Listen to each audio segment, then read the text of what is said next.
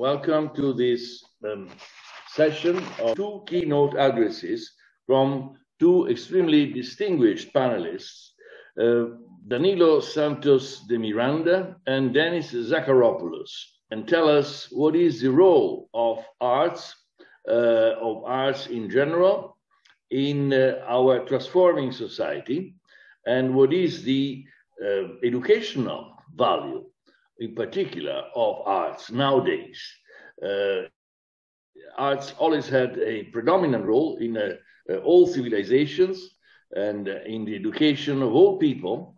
In many cases has been abused, in many cases has been destroyed, not always created, but in reality art is an act of creation. But without further ado, I think we should hear from those who are really experts in this subject. Danilo Santos De Miranda. Danilo has been the Sao Paulo director of the Brazilian Arts Funding Agency since 1984. And he serves on the board of the Art of the World, Switzerland. He is regional president of the International Council of Social Welfare, and was its president from 2008 until 2010. In recent years, to speak at conferences around the world, he is an acclaimed author, is recognized worldwide. So, I mean, I don't think I have to say much more about Danilo himself. We hear from Danilo first. Danilo, the floor is yours. Thank you. Thank you. Thank you for the invitation. I'd like to thank Adelina von Furstenberg and the organizer of this conference of the FWAAS, the World Academy of Art and Science. It's a great pleasure to be here. The social service of Comércio, SESC, is in the state of São Paulo, Brazil, a private institution of public interest that I have been directing for over 30 years, has been a laboratory of actions aimed at expanding the context of cultural learning, sharing, and creation. SESC work is based on an expanded understanding of culture, covering not only the arts, but also education, health, sport, leisure, and environmental programs, which means a big program of social and cultural welfare. The activities we carry out aim at human development in its completeness, in which education plays an essential, transversal, and permanent role, covering the different aspects of life. The Ministry of Culture in our country, in Brazil, was extinct in the beginning of 2019. Since then, many social and cultural institutions are defamed and neglected, as well as the artists and other professionals in the area. The teaching of the arts is currently a fracture present in the structures of knowledge in our community and towards the government. The same happens with science, that has been losing investment and being undervalued constantly by the government. We keep facing lies and many scandals threatening democracy. The questioning about the scientific theories that have been repeatedly proven point us to a danger, the ideological and religious dispute that rises above reason and facts. Besides, the threat to culture proves how the symbolic fields play a central role in the debate and how we deal with the social transformation to project an autonomous society. I truly believe culture is a right for every citizen. It means that along with the cultural production inextricable the human life, there must exist a public program that enriches culture as a governmental subject and that shows to the people its importance. And there is more to say, to be said. It is fundamental to recognize cultures in the plural, and the plurality is its intrinsic condition.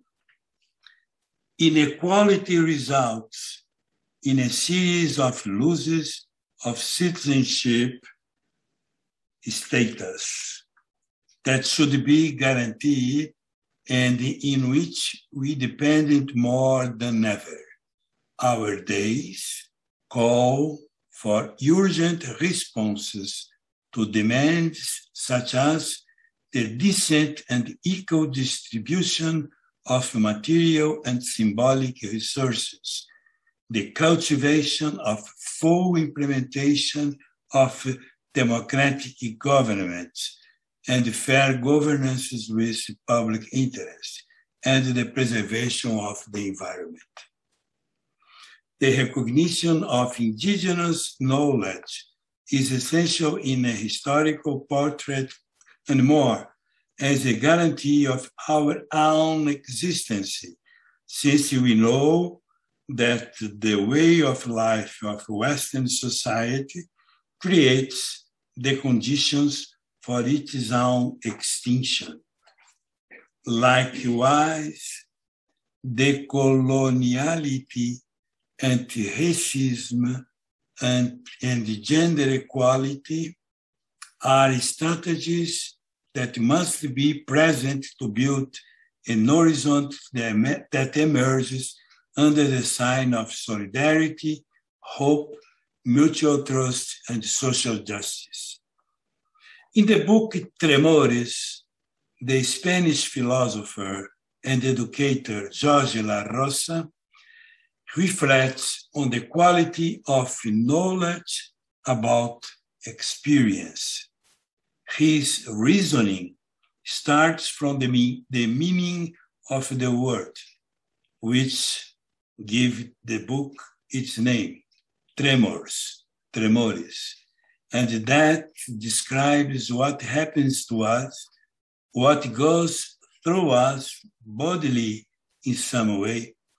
Let us pay attention to the detail that experience is distinguished from information, because it includes a personal, affective dimension, and therefore it is intimate to knowledge.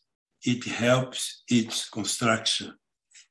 Following Walter Benjamin and Edgar Morin with his complex thoughts, La Rosa proposes that we are currently dealing with a precarious and poor experience of life, which turns into an apathetic posture, originating from problems such as the acceleration of the life flows, increasingly excessive workloads, and finally, the replacement of experience with information.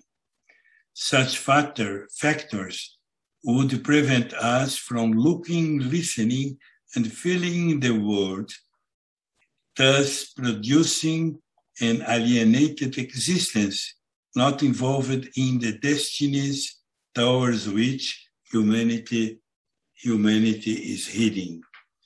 The primary condition for people to deny reality and the alterity relationship is not noticing the experience, building their own thus without scientific basis and without respect for diversity.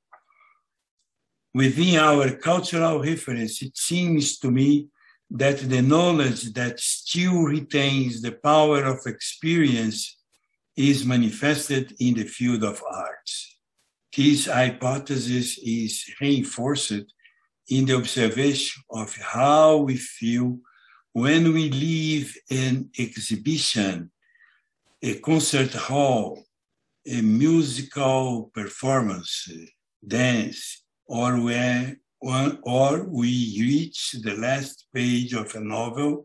In this regard, Franz Kafka wrote that a book must be the X that breaks the ICC in us, in an emphatic phrase that highlights the role that art plays in interrupting this state of anesthesia that commonly infiltrates our daily lives. Overcoming the poverty of experience demands the expansion of learning contexts related to the arts, which in turn expands human life as a whole.